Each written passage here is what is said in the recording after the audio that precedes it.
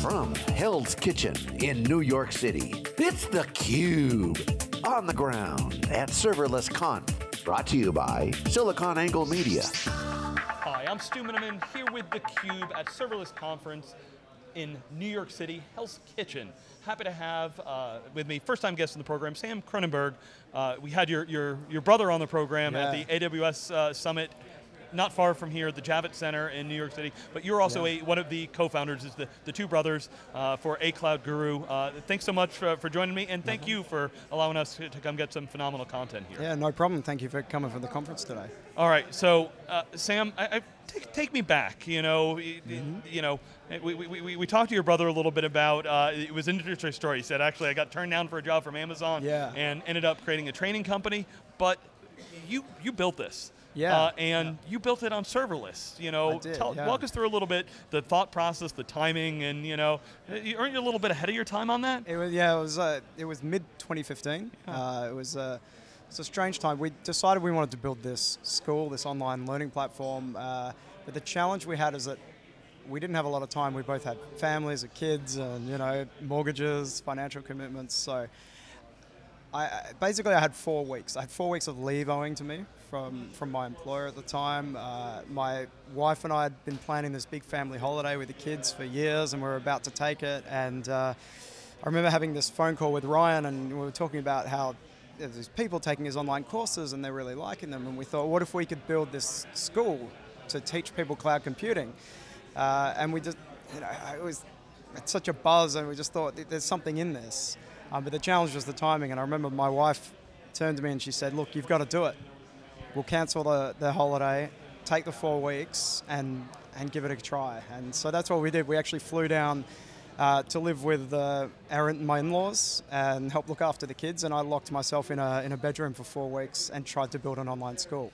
And that was, there was no epiphany to go serverless. There was no grand plan. We had a constraint, which was time. I had no time to build this thing. And so ended up using some of the latest technologies like AWS Lambda, API Gateway, a whole bunch of serverless technologies, because I saw that they would help me build this faster.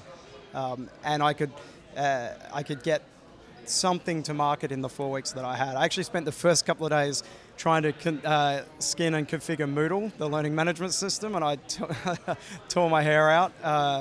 And ended up just putting this thing together with serverless technologies. But Ryan just walked by. And there he is. It's a llama unicorn with a cat or something like that. Put it in the background. In the background video.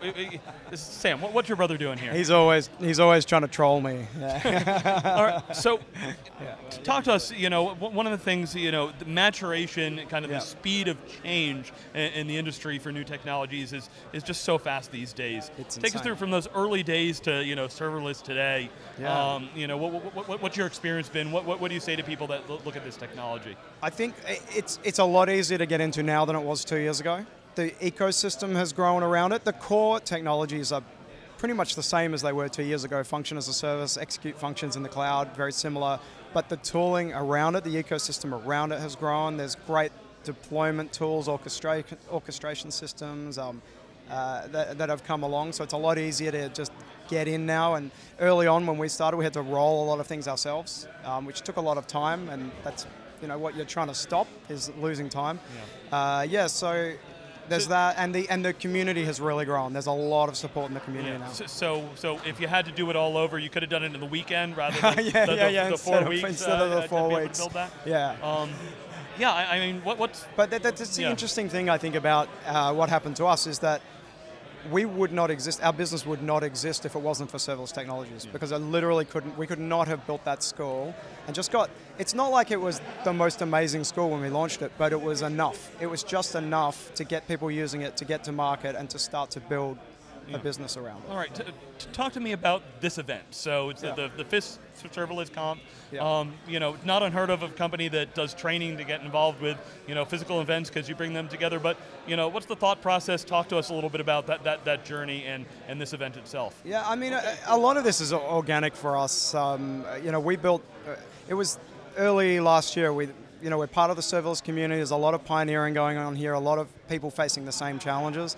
And we thought, well, there's no event to bring all of these people together. And there's a lot of very fast pace of change here, a lot of rapid ideation and new technologies. Let's bring everyone together and see what we can do. And that's what we did with ServerlessConf. We decided we've never run a conference before. We just hired a warehouse in Brooklyn, a bunch of Australians and British guys coming over, and we just invited a bunch of people on Twitter, and 250 people turned out to the first one. Yeah. And it just got bigger and bigger from there. So this is actually the 5th ServerlessConf now. Yeah. Well, it's a hot week again, so we appreciate that the air conditioning works at this one. Yes. So yes, we have air conditioning at this. Yeah. 460 people here. You brought in some great speakers. We had a number of them on our program this week.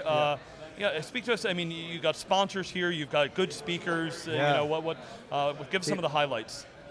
We've got, all of the main cloud vendors are here. Google, IBM, Microsoft, Amazon, and it's actually the product teams who build this stuff. That's what I love about this event. It's actually the people who build it. It's vendor neutral. It's really cool. You get great thought leaders from the community. Simon Wardley was a highlight this morning. His talk on value chain mapping and strategy was really interesting. Randall Hunt from AWS, ex-SpaceX, talking about the continuous integration process when building rockets at SpaceX was absolutely fascinating, and what bugs in production mean when you're building a rocket. It means the rocket blows up. So really interesting, big variety of talks from those tooling providers, companies like us who are just building on serverless, and then serverless tooling companies and vendors. Really fascinating.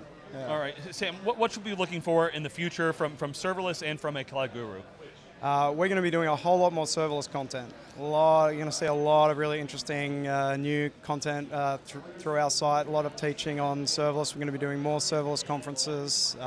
You'll see a lot from us, with not just us, but from the wider community who come to the conference and who we know well. A lot of the experts, we're going to be doing a lot of work with those people. So. All right. Well, Sam Kroonenburg, really appreciate you joining us. Appreciate the media sponsorship to allow theCUBE to come get some great content and share it with our communities. Hope to see you at many more events. Thank you for coming in the future.